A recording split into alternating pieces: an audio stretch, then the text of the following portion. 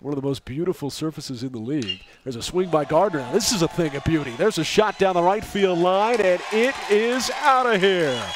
A home run by Tanner Gardner deep down the right field line, and the Texas Tech Red Raiders take a 3-2 lead.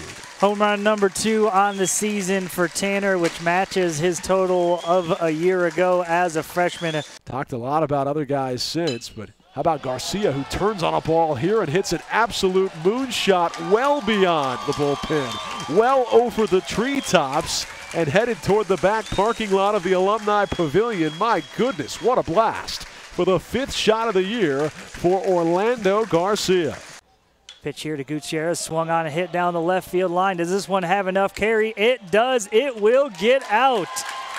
Gutierrez tied no longer. Home run number 6 on the season. It's a 3-run bomb for the senior, and the Red Raiders push their lead to 8-2. Boy, was that a thing of beauty or what? Just a majestic, towering drive, hugging the line, and it stays fair, plenty deep.